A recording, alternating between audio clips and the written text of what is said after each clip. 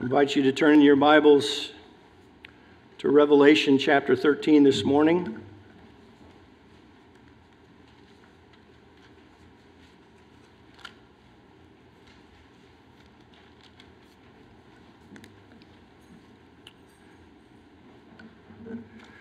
Revelation chapter 13. We're going to dive into this chapter. My hope is that we'll get through all 18 verses, but we'll see what happens. I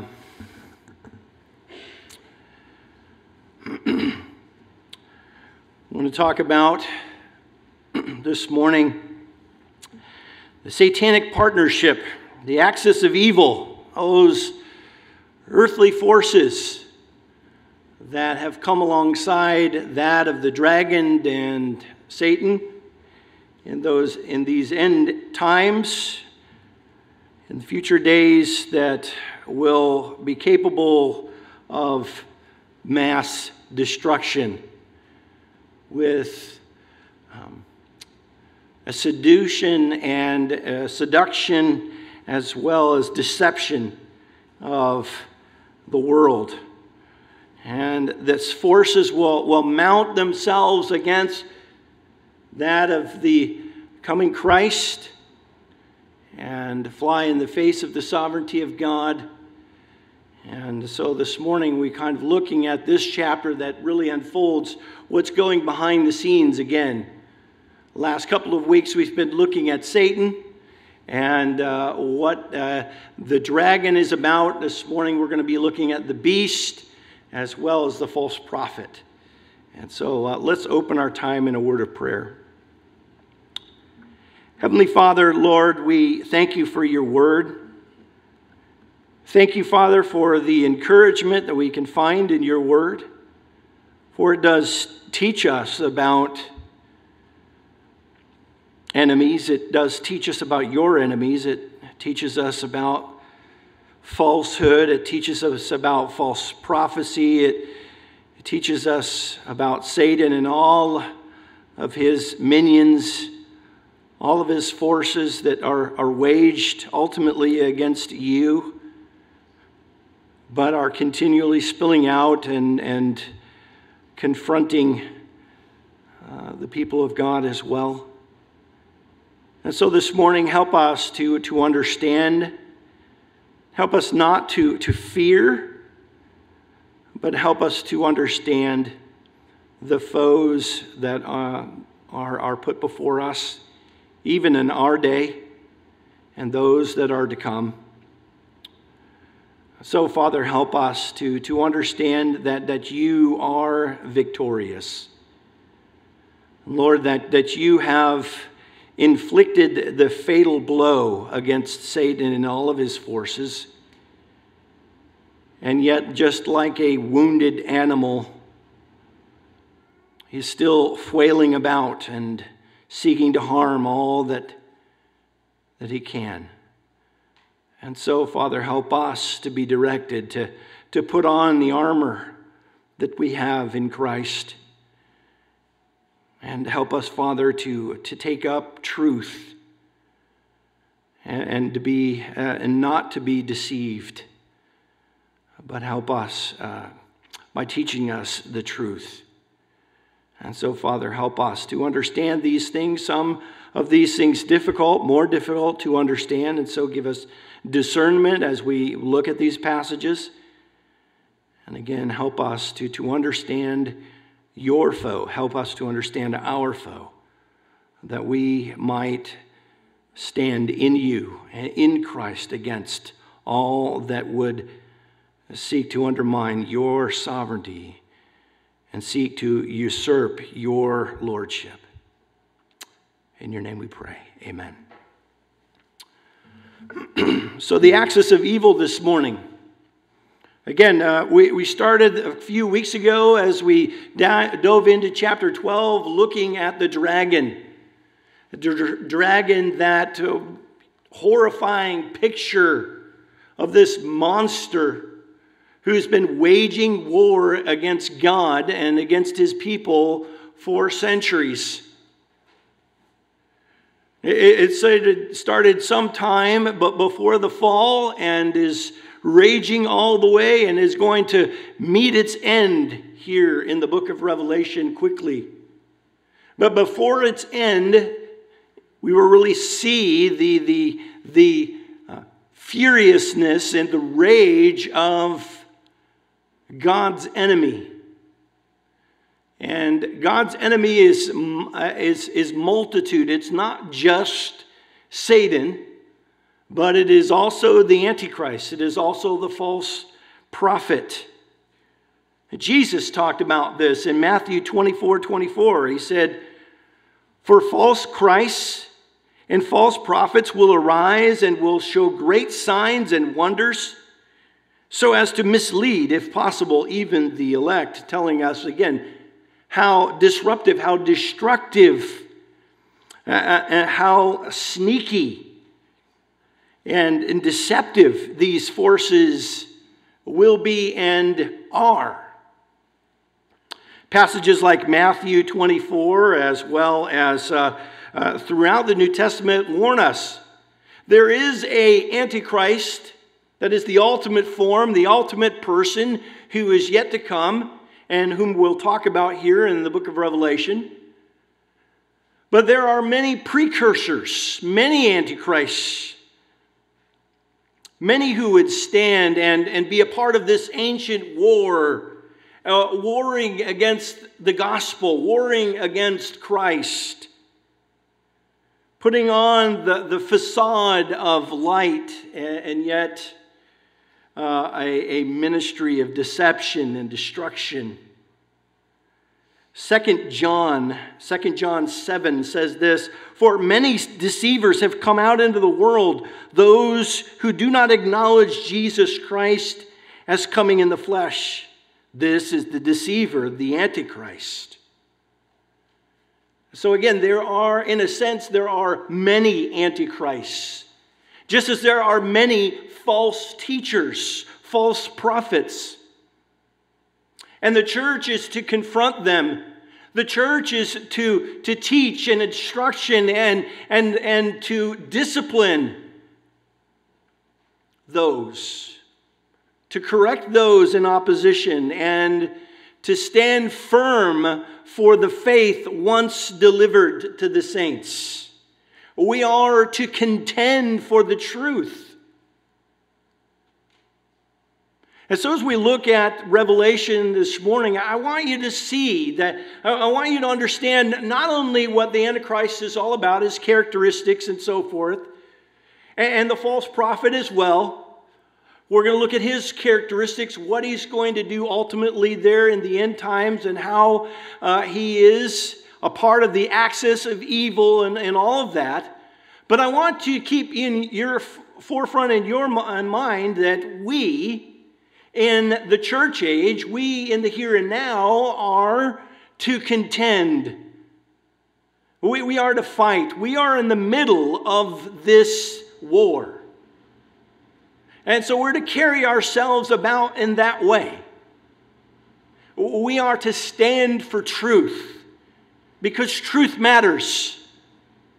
We ought to be one who is careful in doctrine and instruction and teaching because theology matters.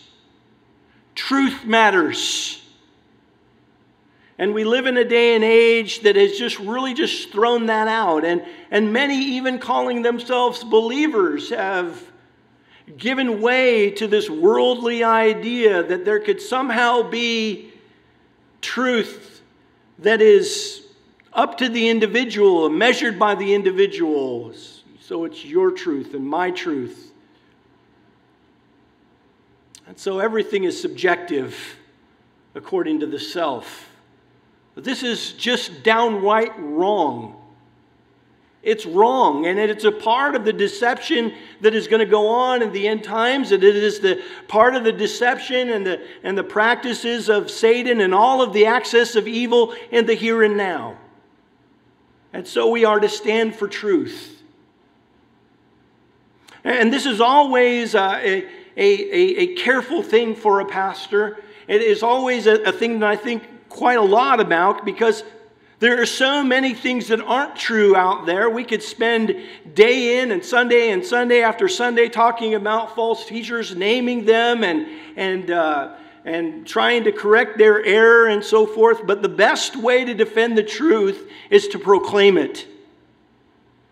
I love what John MacArthur said one time. He says, you just need to let the lion out. He could defend himself. And so we need to let the truth out. We need to proclaim the truth. We need to stand for the truth.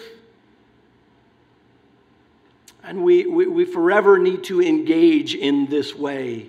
Because our enemy has come, and he is here now, and he will be even more manifest in the future, bringing lies and deception, partial truth.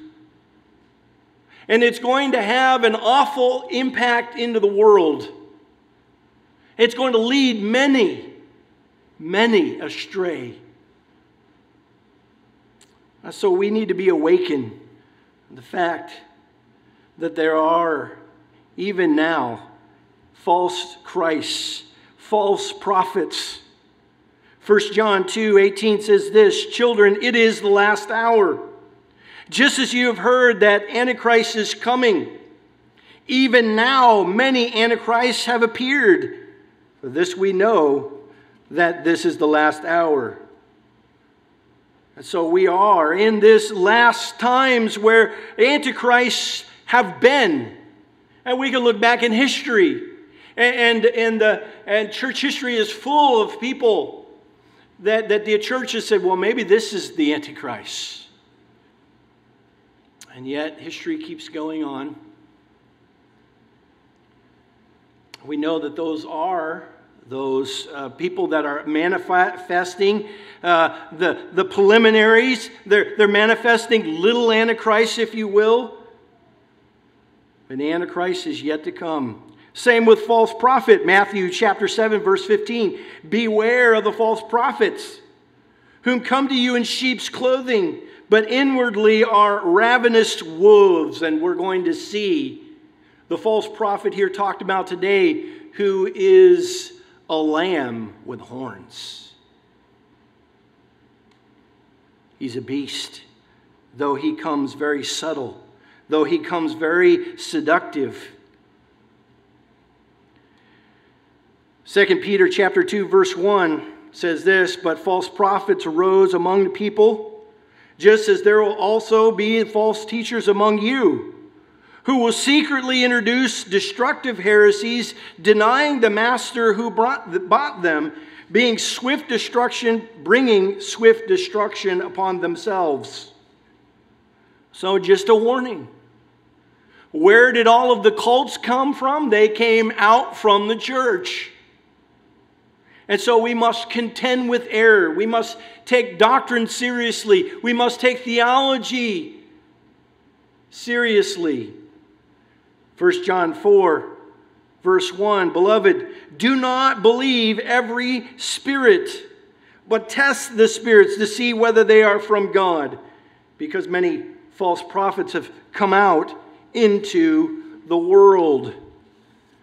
And so one of the things that day in and day out on every Sunday, I want you to understand, you must come with open Bible. And you must be like the Bereans of old. And you must search the Scripture to see if these things are true. It does not matter who is up here. It does not matter who is on the internet. It does not matter who's on the YouTube channel or on the radio. Truth proclaimed needs to be tested through the absolute truth of the Word of God. And so we must be careful in what we listen to. We must be careful in what we understand, what we lay claim to. We must be discerning, and we must be praying for discernment continually. So with that in mind, I want us to dive into the careers of Satan's partners. His axis of evil, if you will. Capable of mass destruction. Capable of mass destruction.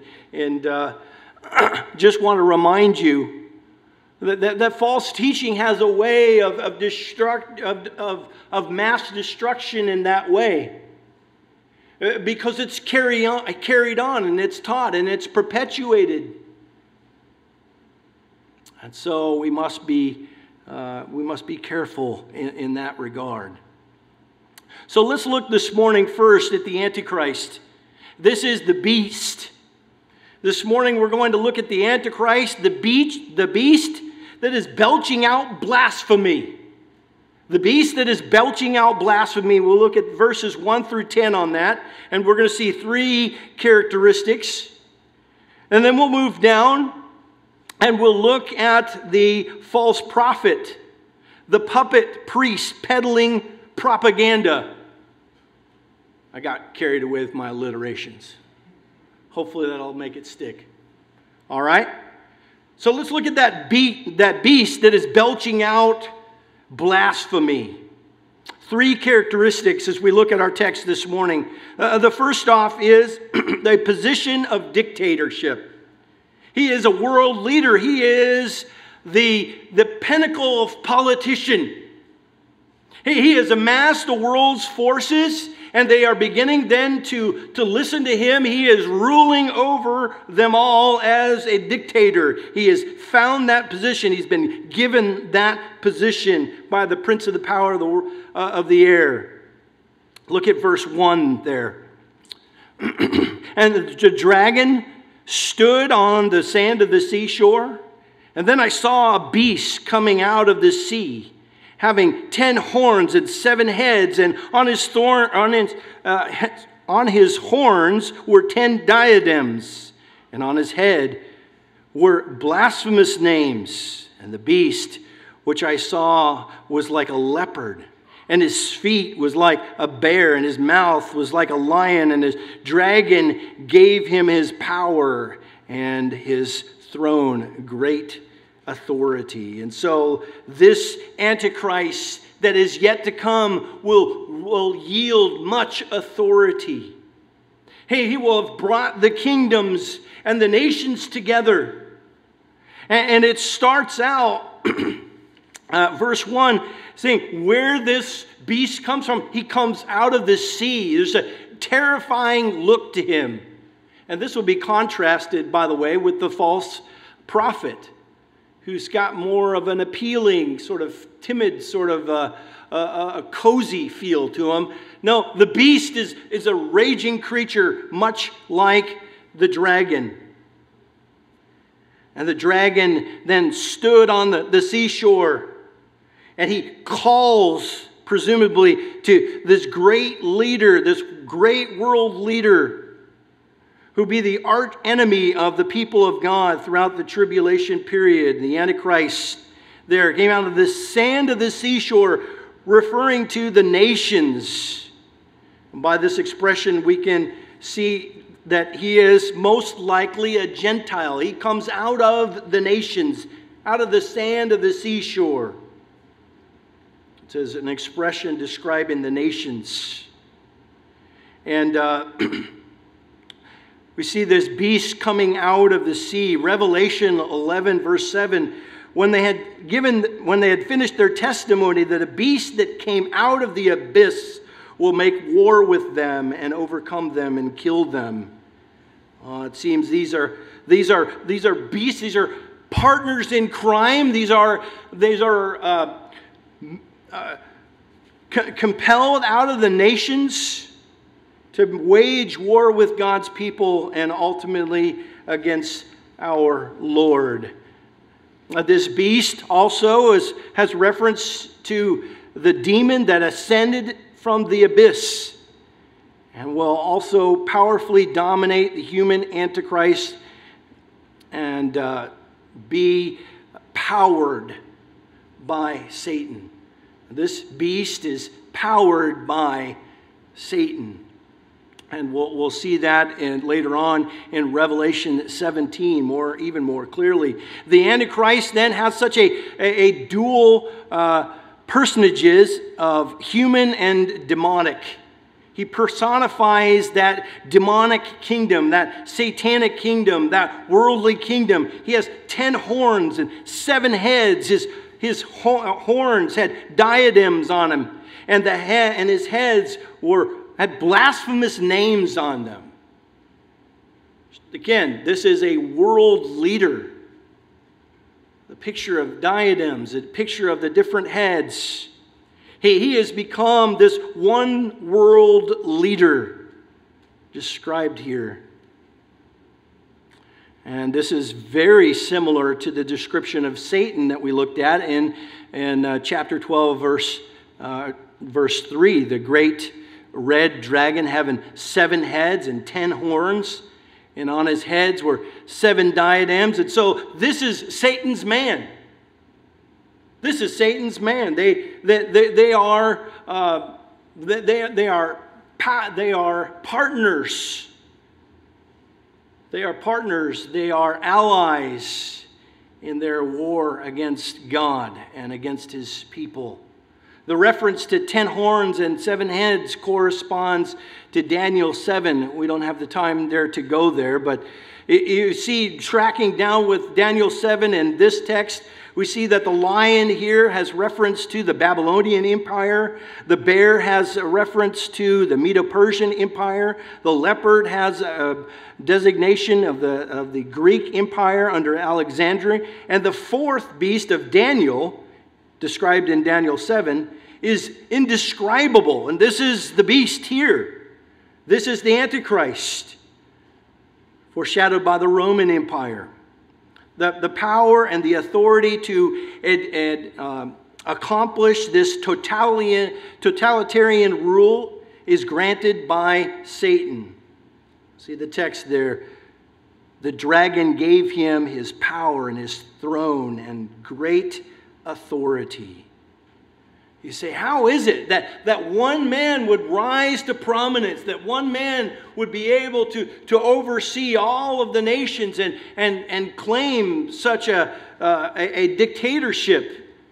And many throughout history have come close. But Satan, powered by Satan, this Antichrist figure, this coming dictator will.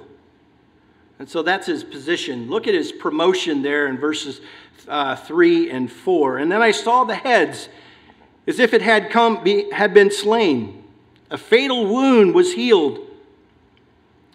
And the whole earth was amazed and followed after the beast. And they worshiped the dragon because he had given authority to the beast. And they worshiped the beast, saying, "Who is like the beast? Who is able to wage war with him?" And so this beast, this Antichrist, political dictator, totalitarian leader, extraordinaire, starts off, we look at Daniel 9, and apparently he's involved in confirming a covenant with many for a week, it says, and then that covenant is broken. And somewhere in the midst of this career, he gets a fatal blow. And it is said that he died, and all of a sudden he comes back. And commentators are divided as to whether or not this is a fake death, part of a deception of Satan. But whatever the case may be here, it is the platform for which this person then rises and is promoted to even more admiration and ultimately worship. John MacArthur has something to say about this. He says, whether this death is real or fake, it's not clear. It may be that the Antichrist is really killed and God and his own purposes allows him to be resurrected. More likely, the Antichrist alleged death and resurrection will be a counterfeit of Christ's death and resurrection, staged as one of the lying wonders perpetuated by the false prophet. So it's not clear as to whether or not this is a real death, but you understand this is a real person. And the whole world is under the impression that he did die. And then under the power of Satan, he rose. And he rose to prominence. He was promoted in this way. And the whole earth is amazed and follows after the beast. And so all of those in the world, the whole earth, it says in verse 4, followed after the beast. That's the ultimate end of this popularity, the ultimate end of this promotion, the ultimate end of this staged event, most likely.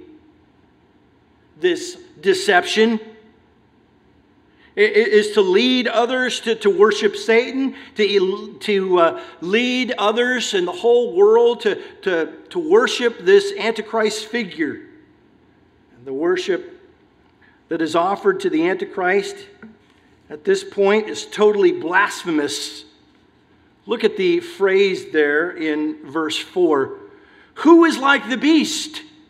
Who is able to wage war with him? All right, we could go after passage. Exodus 15, Psalm 35, Isaiah 40, Micah 7. And this phrase gets turned on its end and inside out. Who is like the Lord, it should read. And who is able to wage war against God? That's what the phrase should read. But no, the deception and the seduction and the promotion that has happened and the political clout that has come to be with this Antichrist figure. Now the whole world, all of those unbelievers in the world are rising up and they're saying, no, it's not the Lord, it's the beast. Who is like the beast? Who is able to wage war with him? And there's a little irony tied to that phrase, by the way.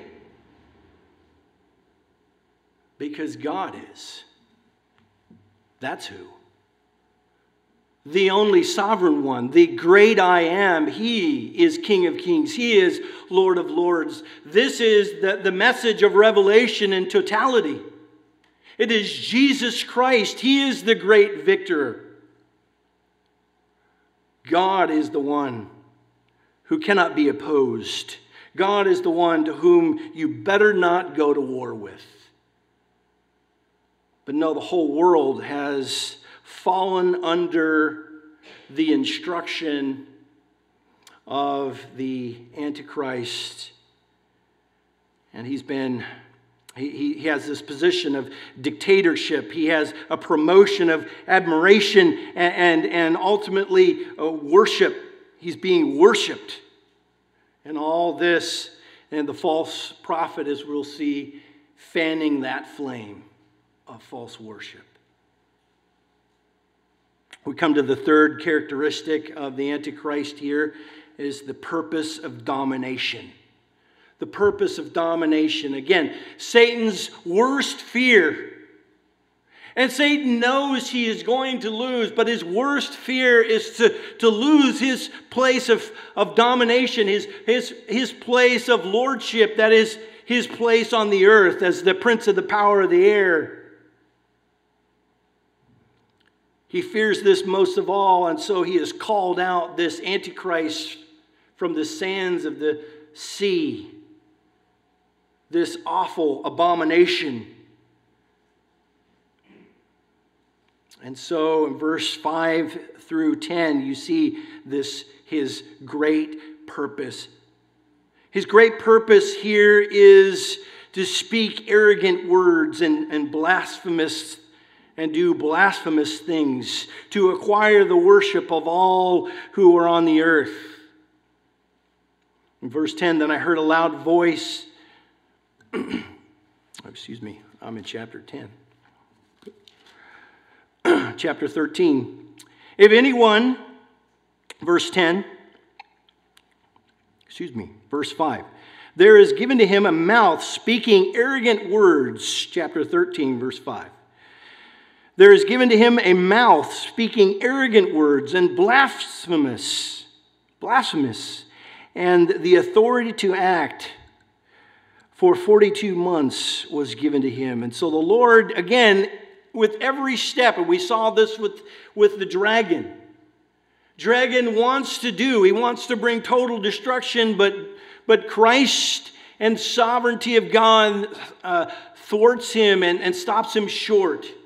Will only let this beast's leash go out thus far. And so in this time of tribulation,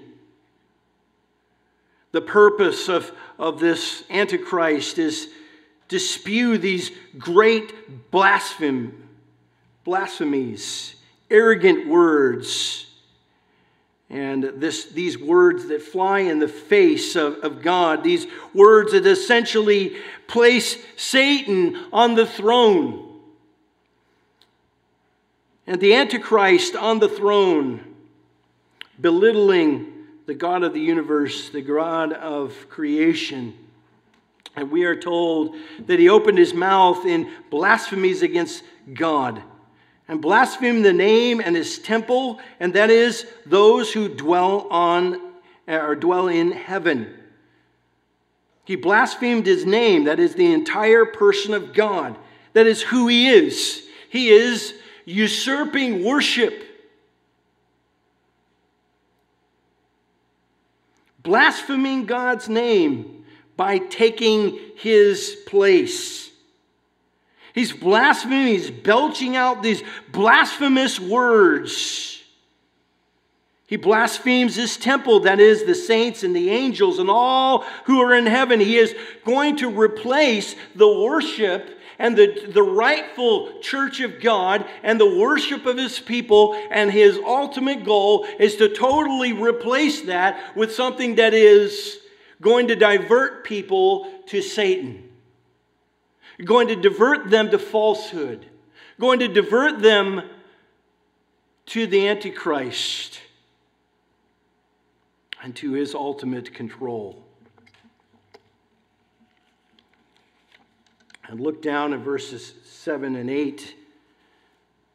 The domination there in verses 7 and 8 of the Antichrist. And it was given to him to make war with the saints, to overcome them, and the authority over every tribe, people, tongue, and nation was given to him.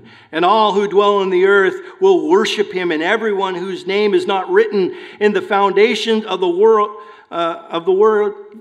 in the book of life in the Lamb who has been slain.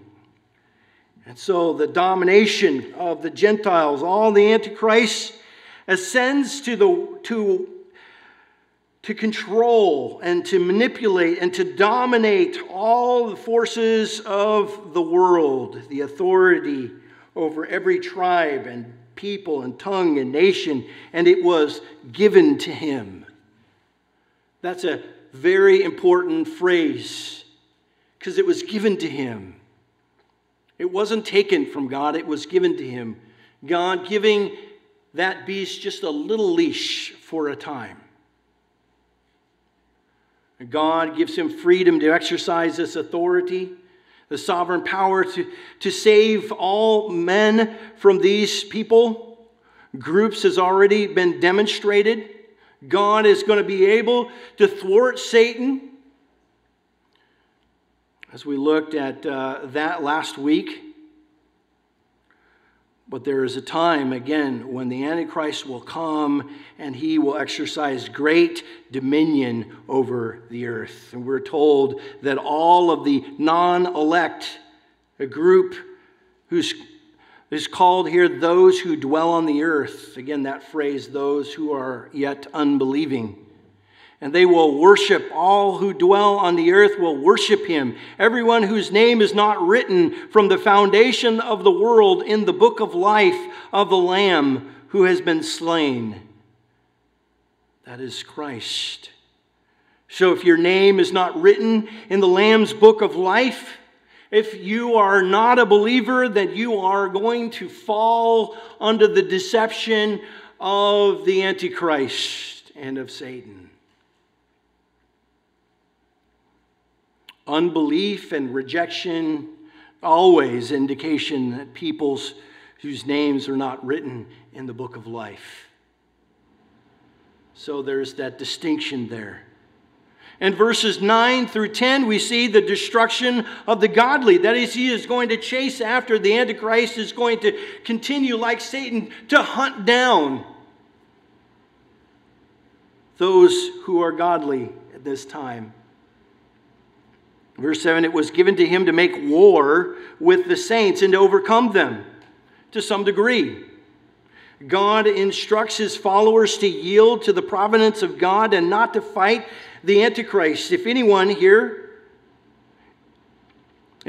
has an ear, let him hear. If anyone is destined for captivity, to captivity he goes. If anyone kills with the sword he must be killed. The wicked regime of the Antichrist is seen as receiving the authority, to persecute and to execute capital punishment even against God's elect. And God is essentially saying, listen, if you're not in that bubble we talked about, as the Jews fled Israel and into the wilderness and God divinely protected them, there will be those believers who are sprinkled all over the world, and satanic forces, the Antichrist is going to chase them down and going to hunt them and going to imprison them, and some of them are going to be martyred. And so, if anyone has ears, let him hear. He said, this is going to happen. It's going to happen for a time. If anyone is destined to captivity, he's going to go into captivity.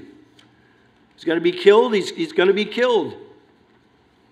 And yet there is perseverance and the faith of the saints. Ultimately, God is going to preserve the soul and spirit of those, even those who die by the executioner's hands during these difficult days. So it's hard to imagine, but maybe it's not. As you see, this Antichrist ruler, this one who brings and domineering political, captivates the attention of all of the nations and brings them together into this one world nation.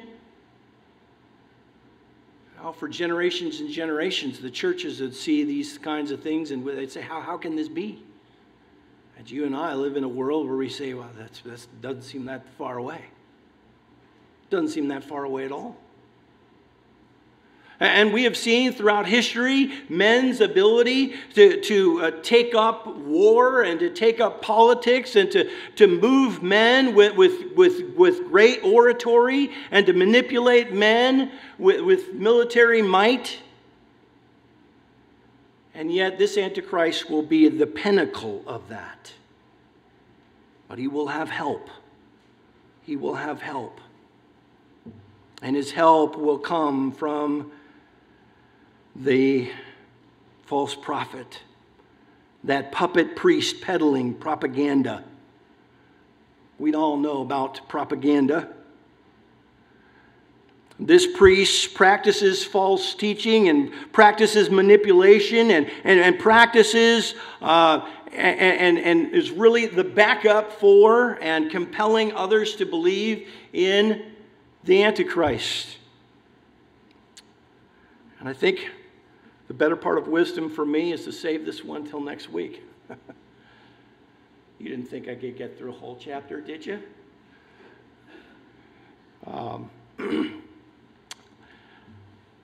As we look at this Antichrist, as we look at this false priest, this prophet that is coming, again, just reminds us our enemy is real. Our enemy is real. Our foe is serious. And yet, God is sovereign. He will stop Satan short every time, so that his purposes will be fulfilled. This will be a horrible time to live on the earth. This will be a horrible time to experience, but yet it will be a time where God still is sovereign.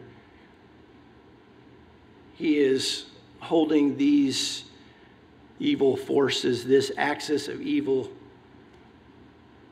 only to do that which he allows for his purposes. The raging of the world's mindset, the raging of the world's false doctrine and false teaching, and it brings it to this nth degree. We see people in our country talking about, the freedom of all of these ideas and all of these teachings that they bring forth. And it's such a great idea. And you know what? God allows the world to go that far to realize that, listen, all that don't fall under the lordship of Christ will have this end. To let the leash out long enough to know, listen, if you go down this road, this is the end. It leads to a totalitarian dictator. That it will only bring maliciousness, vindictiveness, will only bring wrath and hatred and death and destruction. And that's what sin does. That's what rebellion against the lordship of Christ does. It does so in the life of individuals. It does so in the life of any one nation, and it will do so ultimately in the world. And the book of Revelation here tells us this is what's coming. Not only for us to know that which is coming, but also to understand. To understand. When we're confronted with the world saying, well, all we need to do is get together. All we need to do is exercise our own right. All we need to do is that which is right in our own eyes. All we need to do is rebel against God. All we need to do is take up our own lordship. No, this is the end. This is what it brings, and this is why God lets the leash out this far. To let us see what the end of sin is. To let us see and behold with our own eyes what rebellion will truly bring. Well, next week we're going to look at this false prophet more carefully. But we've seen the Antichrist belching out blasphemies. As you're reading the entire book of Revelation and reading about the risen Christ and the honor of Christ and all that Christ is bringing about to put down the usurper, and this is the backstory. This is all that the usurper would bring to fight against the Lord, that ancient foe. So let us be aware. Let us not be deceived. We're not just twiddling our thumbs here, gentlemen, ladies. We are in a battle. We are engaged. And we need to act as such. Let's pray together. Heavenly Father, help us to understand. Help us to understand this spiritual battle that we are in. Help us to understand that when we confront false teaching and false prophets, how serious a matter that is. And so help us to be bold. Help us to know the truth so well that it stands out when error enters in. Help us to be discerning. Lord, help us to understand that anything that opposes your lordship, Father, we should be dead set against. We are yours, and we take comfort in that. And so while we talk about this excess of evil, Father, we thank you that you are sovereign. You are ruler. And Father, you are the one in whom we can hide. We can cling to the cross of Christ. We can cling to your lordship, and we are protected, and we are sustained, and we will persevere because Christ is the ultimate victor. We thank you for that in Christ's name. Amen.